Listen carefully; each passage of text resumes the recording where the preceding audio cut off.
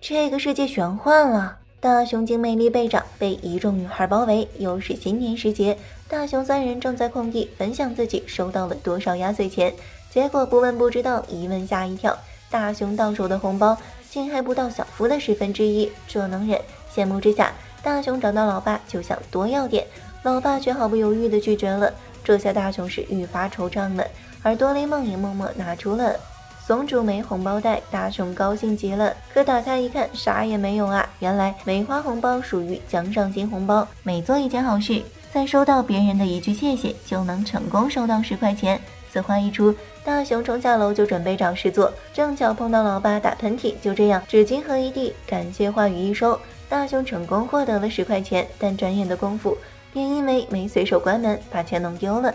大雄气坏了，哆啦 A 梦赶紧给他换了个松鼠红包，这是慰劳型红包，被骂或者挨揍都能得到钱。小完桃子，大雄就准备进屋讨骂，不料老爸老妈竟突然准备出门了。哆啦 A 梦只得建议大雄，实在不行便捶自己2拳。此话一出，大雄立刻给自己一拳头，却只得到了1块钱。而考虑到越疼越有钱，哆啦 A 梦准备助人为乐了。幸运的是，还真有效，一锤子下去，大雄便得到了37块。顺带一提，最高纪录是11284日元。虽然创造纪录的人足足住了半年院。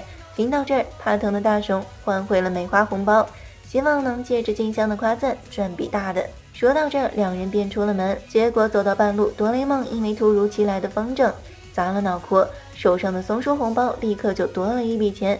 后面找到静香的时候，女孩们的羽毛剑正巧飞到了大树上，大雄赶紧让哆啦 A 梦助自己一臂之力。可没想到的是，一个不小心，他就把树枝掰断了，还把哆啦 A 梦砸了个正着。但万幸的是，羽毛剑也跟着落了下来，大雄由此获得了女孩们的感谢，唰的一下，红包就鼓了起来。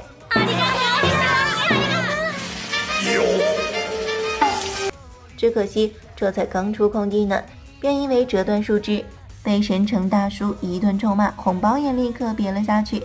这下大雄是彻底服了，而哆啦 A 梦也连连因祸得福，到手了不少压岁钱。见此情景，大雄越发难受。为了安抚大雄，哆啦 A 梦拿出了竹子红包，这是个节约型红包，省掉浪费的部分就会让钱跑出来。比方说，把2节超短的铅笔钉在一起，就能继续使用。成功获得22块钱，大雄恍然大悟，立刻把垃圾桶里的纸巾捡了出来，通过晾晒再处理，成功获得了3块钱。经此一事，大雄不断用纸巾擤鼻涕，完了又把它晾干再利用，最终却因为过度浪费纸巾，再次同时压岁钱。这样的结果成功刺激了大雄，于是为了节约用电，他关掉了电暖炉，拆掉了电灯管，还为了节约用水跑到了小夫家上厕所。期间被邀请吃下午茶，还连吃带拿，统统打包，将自己的小聪明发挥到了极致。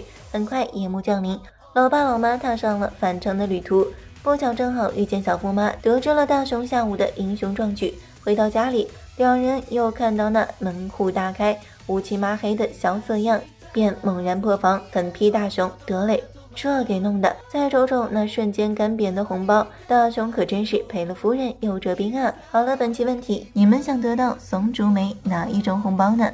欢迎大家留言、点赞和关注哦，咱们明天见。